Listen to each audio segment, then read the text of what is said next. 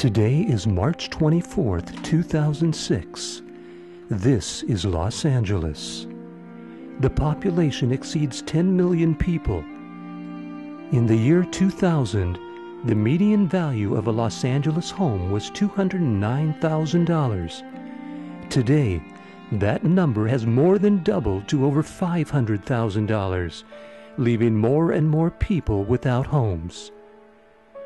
Rising population, increased health care costs, higher gas prices, and unobtainable home values are obvious. They are easy to see. But is there a hidden compression in the entire economy, one occurring at all levels, not just at the bottom? Well, I graduated from California State University with a bachelor's degree in studio arts, which is fine arts. And I did it last June, I graduated.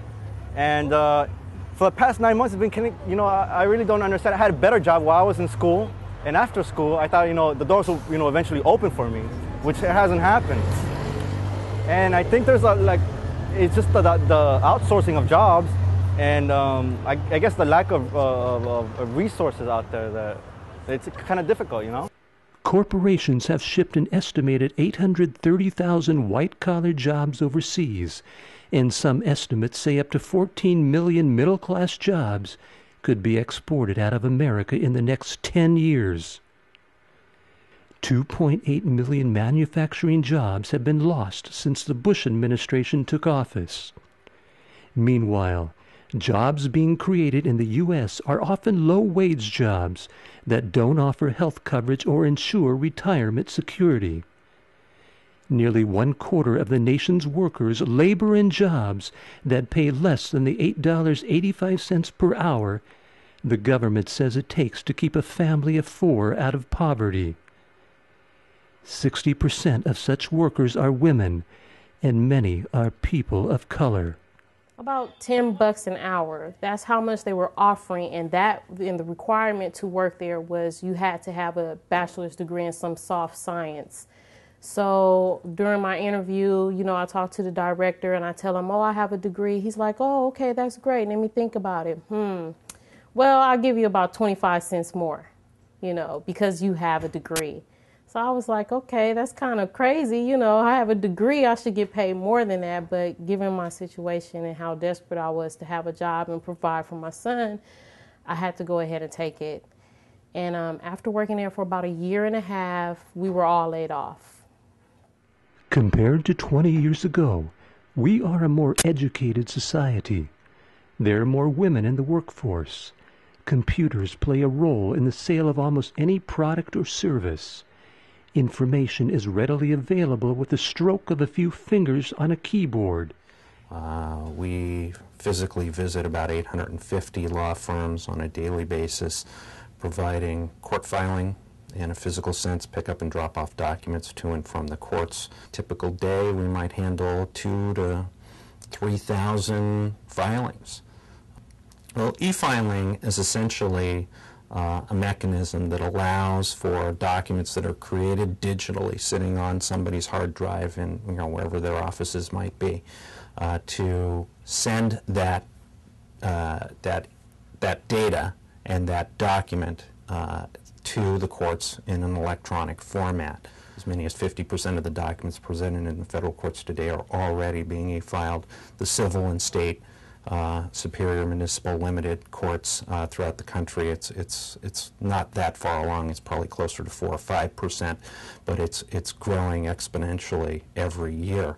So those that don't adapt to the changing technologies and find a way to make it work for them, or look at other ways to generate revenue streams, may cease to exist. I mean, there's a lot of questions as to, will we be successful in surviving in this changing economy and technologies.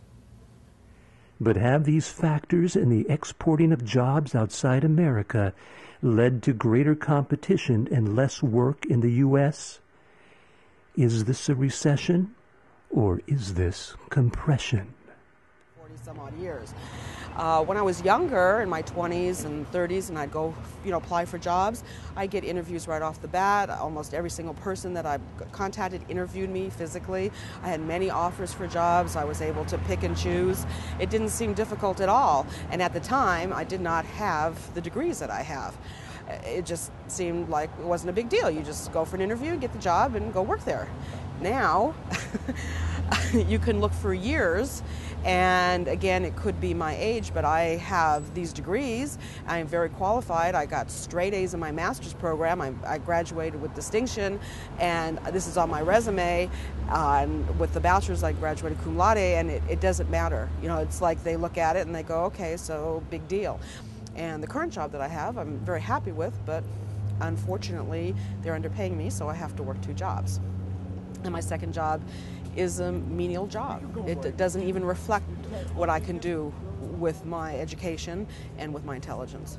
So it's very, very frustrating. There was a recession in the early 90s.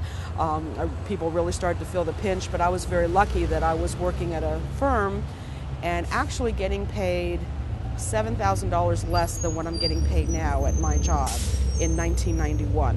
This is already 2006.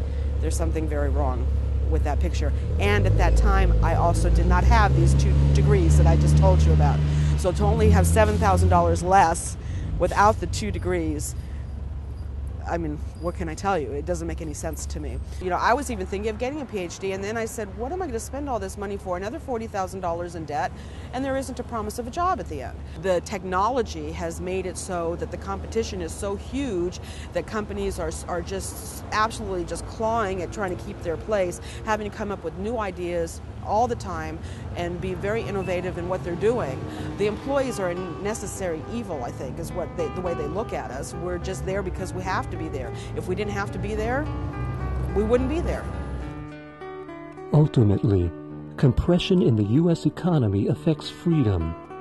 Freedom in job selection, job location, job retention, and job wages. Money affects freedom. What we do is, this is how I got through school, and and getting our jobs and stuff, is that we just we go through alleys picking up trash or whatever, the residual from the environment, alleys and stuff, and then we just pick them up and then we just have like a yard sale here, and people come and buy it, $5 here, $1 there, and that's how I make my living.